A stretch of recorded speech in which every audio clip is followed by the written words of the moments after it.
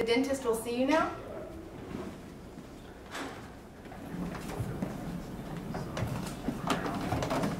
Hey, how are you? Good.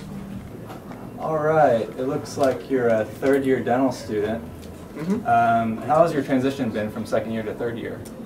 Well, honestly, it's been a pretty smooth transition. Second year was kind of focused primarily on preclinical work, lab work, seeing patients for the first time, a lot of book work. Now third year, it's more seeing patients and less book work, less lab work. So really, it's been a pretty smooth transition. So what's been your biggest challenge this year so far?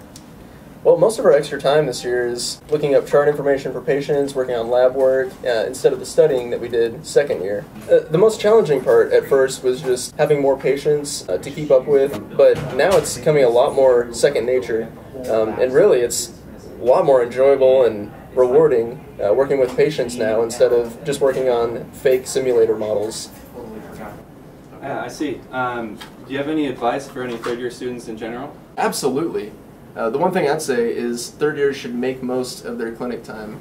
If you don't have a patient, or if you finish early with a patient, you can always assist somebody. No matter what, you should always be learning something. I wish someone had told me to assist more during first year.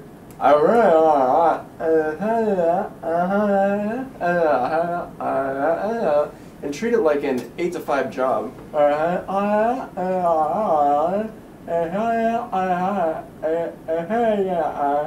And even do some paperwork. That's some good advice.